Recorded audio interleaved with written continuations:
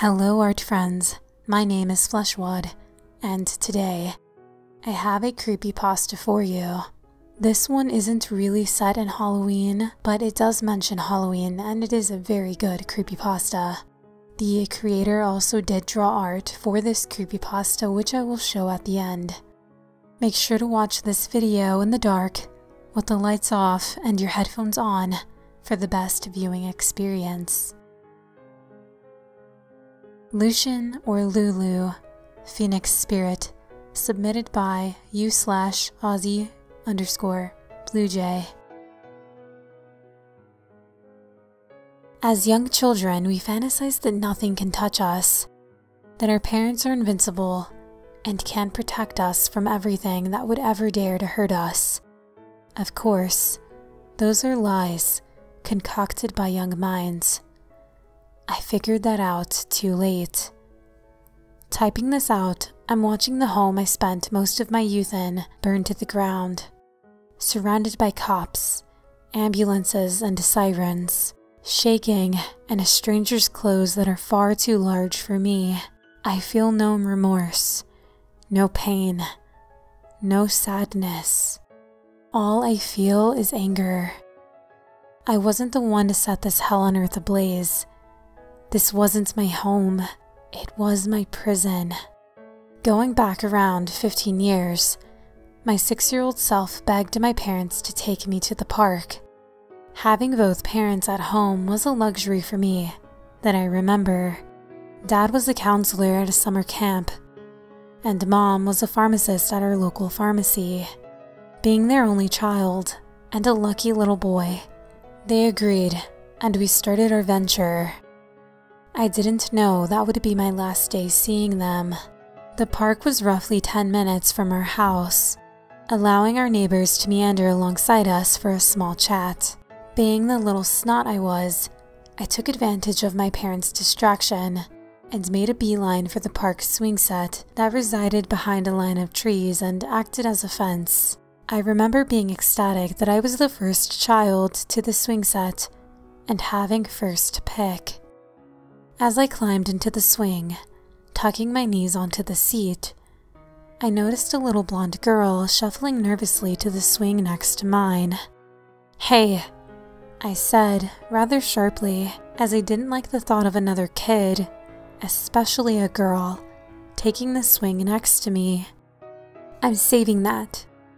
She blinked at me, her pigtails shifting in the wind. "For who?" "My dad." I huffed. I knew this girl. I had seen her in the church parking lot with her family every Sunday. I had never been to church, never interacted with this girl until then, but that hadn't stopped me before. Despite my single protest, the girl plopped herself on the swing with all the grace a 7-year-old could muster. She smiled, as if she bested me at my little mind game. I crossed my arms and pouted. "Do you want to get married?" Her question caught me off guard. Married? That was for adults like my parents. Besides, I didn't want that. My face must have portrayed my discontent, because hers turned sour. "You can't say no. I already told my mom and dad I wanted to marry you." I opened my mouth to protest with the beginnings of a fit when someone grabbed me from behind. I didn't have to be a genius to figure out I was being kidnapped in the broad daylight, but the knowledge didn't bring me any sense of relief. I kicked and squirmed, screaming under this person's hand and looking around frantically. I managed to see my father jumping over fences with the other neighborhood dads, the mothers screaming frantically, stumbling after their husbands. As I was shoved in the back of a van, that's the last memory I have of my parents. So began my new life in hell, as soon as I arrived at the house on the corner of Loan and Reese. Surrounded by a white picket fence, my training began. I was thrown into the basement and promptly slapped across the face. "Listen, son, you're gonna marry our little princess once you hit 20. Our church believes the woman chooses, and you're gonna stay right here so you don't run away." I screamed at him that my parents would find me, that my whole neighborhood was looking for me and would take him to jail. I fully believed it, and screamed with my whole tiny body, throwing a fit only a 6-year-old could achieve. All that earned me was another hard slap across the face, and being locked in the dark after my captors stormed up the stairs. I cried that night, sobs that shook my whole body and wet the knees of my little jeans. I was beyond terrified as the night continued, completely oblivious to how long this hell would actually last. I continued to grow in that basement, spent every birthday shackled to the wall, aimlessly wandering in circles, listening to the chain links tug and clink against each other with every step. My hair started to fade from its brunette fluff to a mane of white hair, caused by the stress and lack of sunlight I received. I grew thin, outgrew my clothes, lost pigment, and squinted at even the slightest bit of light that seeped through the basement door.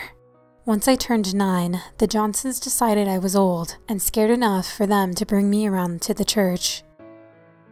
Tammy, my captor's wife, trimmed my hair as it was too girly for them.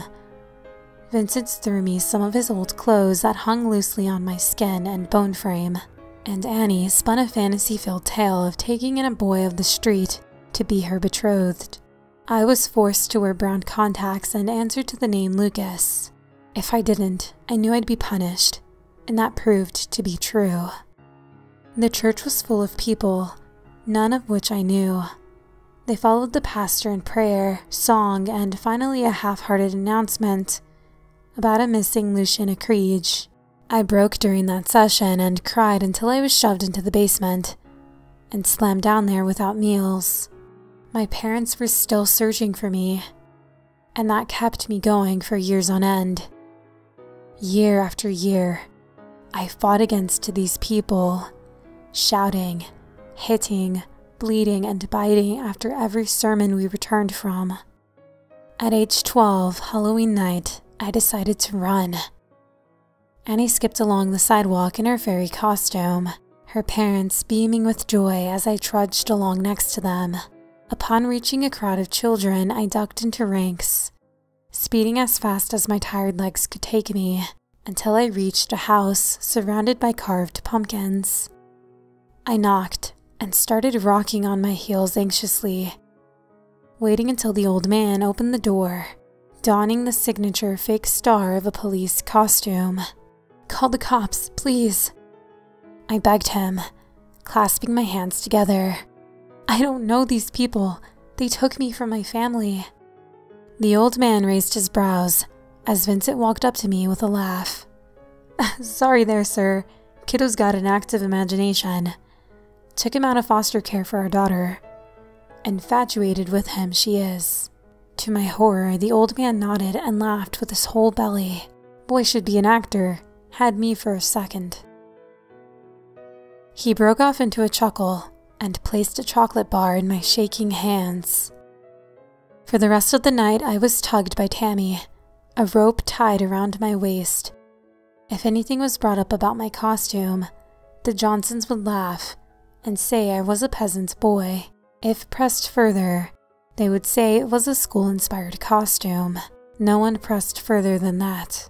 I was beat bloody and bruised that night. My voice gave out an hour in. The next few weeks, I wasn't allowed any form of food because of my escape attempt. I lived off of the ants and stray bugs that found their way into the basement through the cracks in the cement. My ankles had been rubbed raw from these shackles long ago, so I never felt when the blisters burst or something started bleeding. Nothing ever changed for me. At 15, my world crashed around me. Vincent came into the basement, grabbed my hair and sneered into my swollen face that my mother had died. I didn't believe him, and continued to stare as he dragged me upstairs and shoved a suit and my contacts into my hands, telling me to be ready in 10 minutes. Several layers of makeup, a suit, and 20 minutes of driving later, I was staring at my mother's corpse in a casket. She was still beautiful. Her long brown hair pulled into a braid with flowers placed lovingly in the hair tie. I couldn't speak, nor think, as I reached down to feel the dress she was wearing. It was a cotton dress, white with yellow flowers and an open back. She loved wearing it in spring, with a big floppy brimmed hat. My father and I got this dress for her 27th birthday. That was 2 years before I was kidnapped. I didn't realize I was crying until the silent tears started slipping out of my eyes and down my face until they slid onto my neck. I found out from a kind coworker of my mom's that she died of a heart attack. The search for her precious little boy put so much stress on her that she dropped at work and never woke again. I didn't sleep that night. A bit of me was buried along with my mother. At least the Johnsons were kind enough to let me say goodbye. 2 years later, my father followed his beloved wife into the clouds. The Johnsons pulled the same song and dance, bringing me up from the basement to my father's funeral. He had drowned, saving a missing child from a strong river's current. It must have been his last act of trying to get his child, me, back. That night, I sobbed harder than I ever did in my life. Heavy, body-shaking sobs that came heaving from my stomach. I definitely pulled a few muscles and misplaced a rib or two, but I didn't care. I screamed and cried until my voice cut out and my throat was raw, bile rising into my throat until it spewed onto the floor in front of me. I vowed I'd get the Johnsons back that night. I promised my parents in a silent prayer that I'd make them pay. I didn't eat for a few days after that, while I grieved. Not that Vincent and Tammy seemed to mind. Annie, however, tried to get me to eat small morsels of her leftovers. "I don't want an ugly, skinny husband," she had scoffed, shoving a piece of half-eaten cornbread at me. At 18, things changed, aiming at the better. Tammy purchased a puppy for Annie, one that would stay in the basement with me at night. They were hoping he would attack me if I was covered in blood and smelt of food. So they threw my food down the stairs from then on, and beat me more than usual until I bled so profusely I almost blacked out. The puppy, however, a little blue and white pit bull named Chester, was far from a bloodthirsty creature. He snuggled me to keep me warm at night, licked my wounds clean despite my protest, and let me cry into his fur when I missed my parents. Chester was the best thing to happen in that house. But as always, the Johnsons caught on a few weeks later and started keeping him in the house. Once again, I was alone. Everything came to a close the week after my 21st birthday. That entire week, I listened to the footsteps above, the water dripping from a leaky pipe in the corner of the basement, and the scurrying rats seeking shelter from the thunderstorm outside. The day I escaped, I was staring at the chains and support beams, measuring everything carefully and sincerely contemplating ending it right there. "I'll do it tonight," I said to myself, experimentally wrapping the length of the chain around my neck so they can listen to my blue corpse swaying and making the floors creak. I prepared all day, fully ready to do the deed and join my parents that night. I didn't even know what time it was by the time I climbed onto the support beams of the basement, hoisting up the chain, when I heard it. I didn't know what it was at first, and tilted my head to press my ear up to the ceiling. A new set of footprints? That wasn't possible. Guests weren't allowed in the house.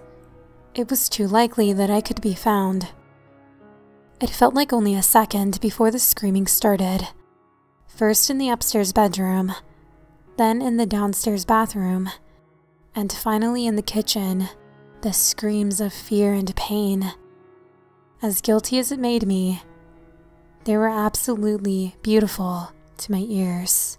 I could only imagine the blood flowing down their necks and splashing onto their faces as they were mangled and mutilated by this strange intruder. I found myself laughing, cackling with my whole chest as I fell off the rafters onto the cold ground. As my ecstasy at the thought of the Johnsons ran dry, I found myself suddenly with company in the dingy old basement. An older man, hatchet in one hand, bowl of stew in the other, stood in complete shock at the top of the stairs. "Hey," I smiled, throat dry and cracking. "Wanna share that with me?" The man's name was Spencer O'Neill. He unlocked my chains, brought me upstairs, and gave me a change of clothes to put on, as he stole another bowl of stew for me. While the outfit was a bit big, the navy shirt was a size too big. The green overalls hung below my feet, to the point I had to roll them up, and the shoes were a mix of two types, sewn together as a slip-on. It was comfier and warmer than the rags I had to wear before. Spencer and I sat and mumbled a conversation around the stew we ravenously dug into. It turned out Vincent owed him money and skipped on the payment for years, which is why the Johnson family lay bleeding dry in their own home. I nodded and fed Chester, who Spencer luckily left alone, pieces of cubed beef from my stew. It felt so surreal to be sitting at a table again, eating a real hot meal. And when Spencer pulled out a box of matches, things only got better. The match was struck, and I watched the flames dance between Spencer's fingertips. It had been years since I watched the beautiful flames flicker and pop. The warmth and beauty enraptured me as I followed Spencer outside with Chester. Oblivious to the oil coating the ground beneath my feet, I couldn't help it. Like a moth to the flame, I had to follow. I watched in bliss as Spencer flicked the match into the oil, igniting the house in a gorgeous bonfire that raged against the night sky, despite the onslaught of rain. It was breathtaking. Spencer chuckled and threw an extra shirt over me. "Stay dry, kid. I'll be seeing you someday." Now I sit, watching the glorious flames being extinguished, a gas mask newly placed on my face to prevent further smoke inhalation. I know that cult needs to be exterminated, decimated, and destroyed. So I made up my mind. I shall leave this place and visit my parents, seeking some form of forgiveness for what I'll do. Like a phoenix, I rise from the ashes of my prison, only to bring others to their fiery tombs.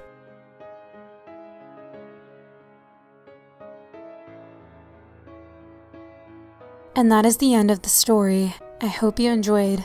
Like I mentioned earlier, Aussie_BlueJay did create their own art for this character. So here's their art. I unfortunately did not get to draw Chester, but he is so cute. I love that you added him into your character sheet. And I also love that you used a box of matches as your color palette. I think that is so creative. I hope you like my fan art of your character, and thank you so much for commenting your story and letting me read it on my channel. I really appreciate it. If you like the story and you like the art, please make sure to like the video and subscribe if you haven't. Leave a creepy comment down below. Tell me, how is your October going so far? I can't believe it's almost over. Thank you so much for watching, art friends. Until the next video. Bye.